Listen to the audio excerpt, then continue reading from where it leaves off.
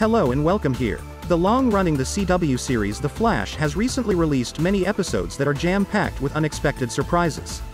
Before Cavanagh's Thawne actually emerged from Matt Letscher's portrayal of the character last week, viewers were treated to an unexpected conclusion to a plotline begun in Arrow's series finale in The Man in the Yellow Tie.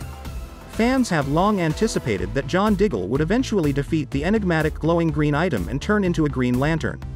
Wallace, the showrunner of The Flash, now reveals why the program decided to tie up that particular plot, and it turns out that the reason has to do with timing. Wallace said in an interview with the season finale screenplay and that episode were both written at a time when the show hadn't yet been renewed for season 9.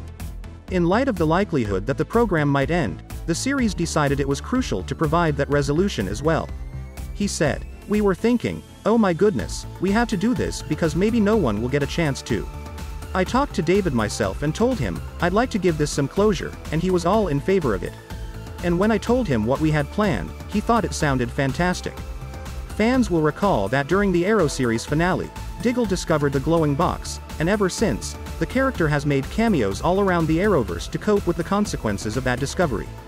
The Flash episode finally gave Diggle a peek of his cosmic destiny, but he also saw him reject it since none of the opportunities it presented for him to fulfill it brought him back to his family. It vanished once Diggle completely and firmly rejected the box and that fate, allowing him to return home and spend time with the people he loves the most. Wallace added, though, that the opportunity allowed him to prepare some further seeds for a Blackest Night tale, should one ever be able to take shape.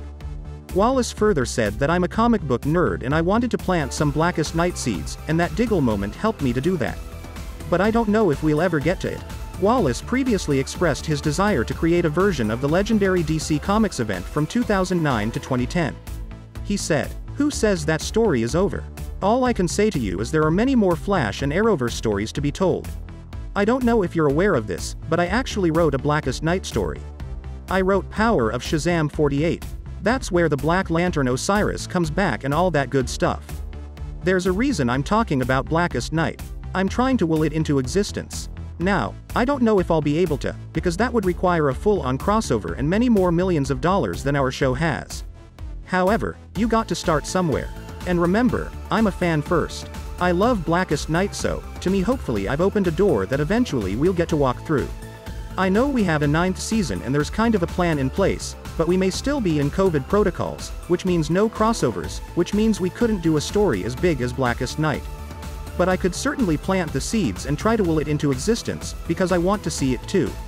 Please like this video and subscribe to my channel. See you soon.